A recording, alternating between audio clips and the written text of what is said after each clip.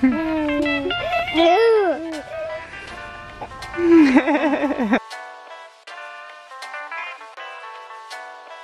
favorite thing about our bedroom area.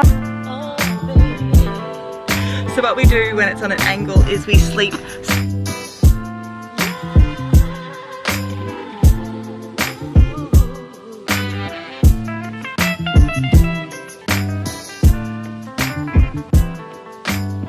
Hey guys, welcome to another week, another video.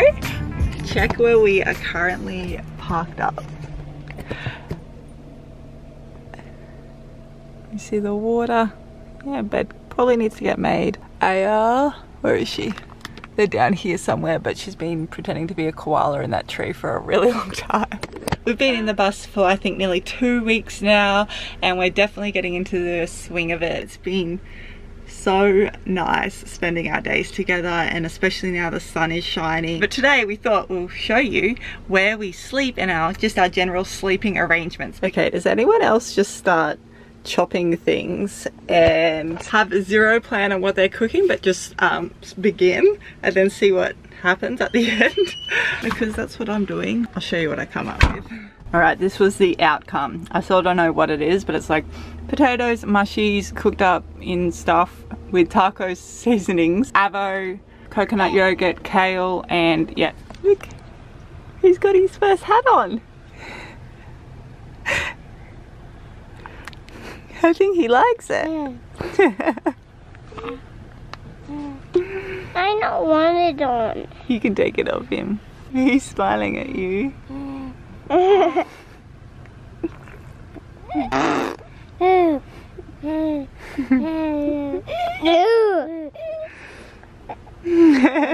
Hey, you guys.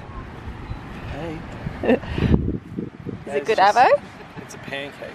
Oh, it's an avocado pancake. Once you finish that, will you help me show everyone where we sleep at night? Maybe we could have a nap. A nap? Oh, you've got sandal in your hair. That'll be in the sleeping area that we show you guys. Sunset here is going to be amazing.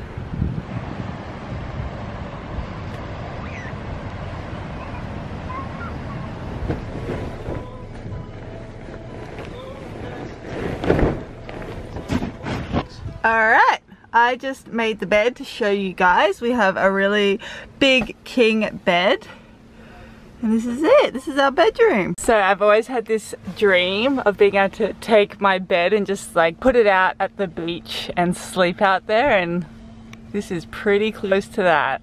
My favorite thing about our bedroom area is this skylight. We get to look out at night time and see the stars and moon, and it's so beautiful first thing in the morning to open up as well. But this is probably like my favorite thing about the whole bus. We love our bed.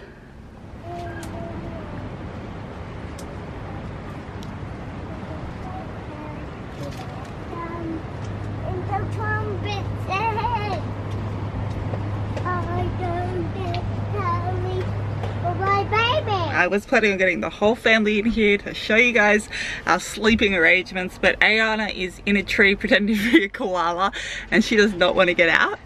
Understandable. So this is our king size bed. In our last family we had a queen, and having the upgrade to a king is life changing. So yeah, we have co-slept with Aya her whole life, and now with Ian we're all co-sleeping here in this bed. And the best thing about having the king in the bus is that you've got the walls either side, so you can sleep right up to the edges, and it seems like the bed is just a lot bigger. So basically our setup is Ian sleeps next to me, then me, and then Aya, and then Chris over there. But yeah, I have him next to me because I breastfeed during the night, so I'll just have him here, and he'll just have warm clothes on and a little blanket on him that's separate from the main doona, because then I don't have to worry that the doona is going to go on him or come off him when other people move and stuff like that. But yeah, that works really well for us. And then the other thing is when the bus is on an angle, so it's not completely flat ground, it's really terrible sleeping on a slope because we all seem to roll to one side.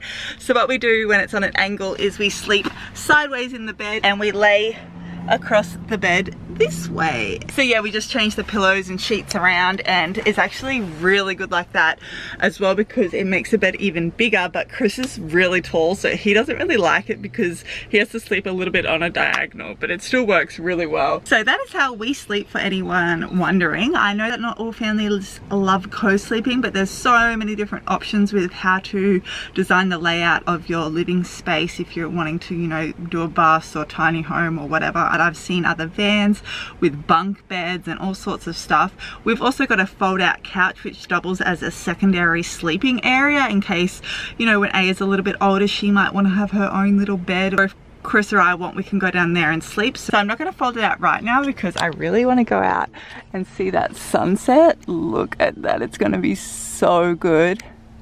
But before this video is over, I will fold out the couch so you can see our second sleeping space, which also doubles as like a stretching pad for Chris and I once the kids are asleep at night. Iam does have this little portable nest that we take outside when we're going down the beach and he needs to sleep, so that's super convenient.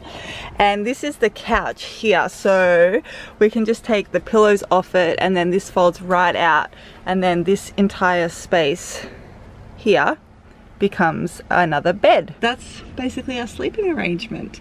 So I'm going to make a chai right now because I want to take warm chais out to watch the sunset. I'm going to do that, and I'll bring you guys out there to see it too because yeah, it's going to be so nice.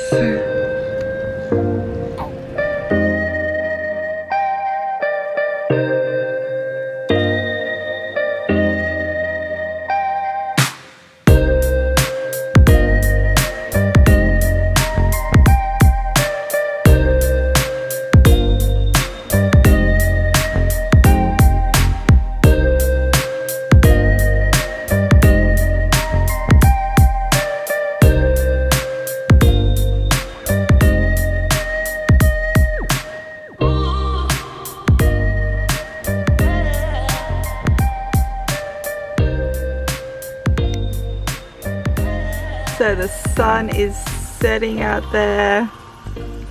I am snapping. I'm about to start dinner. And if you're wondering, Aya is still pretending to be a koala in that tree with Chris now. I'm okay. Hey, how's dinner? Delicious. Yeah, I was pretty happy with it. That was dinner. What part did you like? I like garlic and a little bit of that. He's having combos. And the sun's finally gone down. Alright, so I thought I'd just show you guys where we sleep. It's definitely cozy, but we all squish in here, and we're definitely a cuddly family. Totally family. Oh. Who's your favourite person to cuddle? Daddy. I am. Yeah. So once we're up, I'm also going to fold out that couch space to show you guys, but we haven't slept on there yet.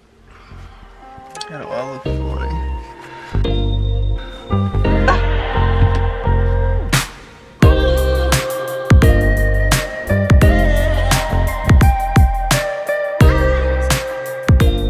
So we've got a comfy house down here for Aya. We've got our second sleeping space here. And then we've got the king size bed up here.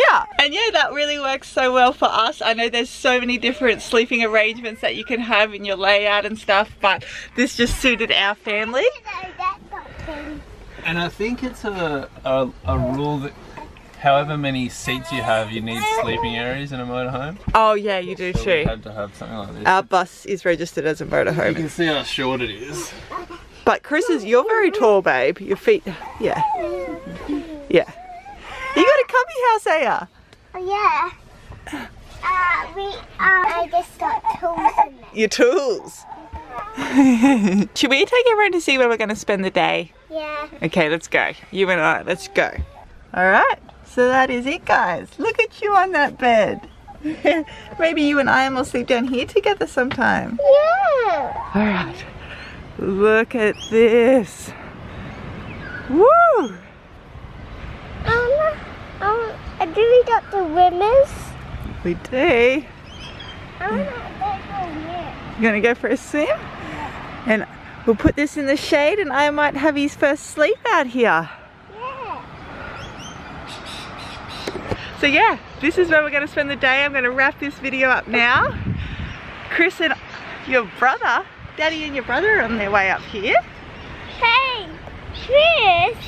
I should probably also mention the most important and used sleeping area is this carrier right here. Alright guys, we're going to wrap this video up. I hope that answered some of your questions about where we all sleep as a family of 4 living in a bus. It looks funny. Alright, we're going to have an amazing day here. Leave him in there, he's going to sleep. Alright guys, we'll see you next week. Bye. Bye. Bye-bye.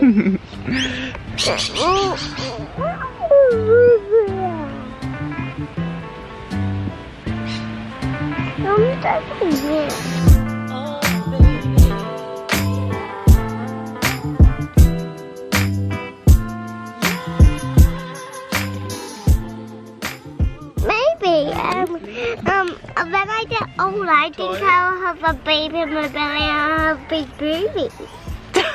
This is my baby named Rosie. Rosie looks like I am. It's just Rosie. Oh, Rosie. Hey Rosie.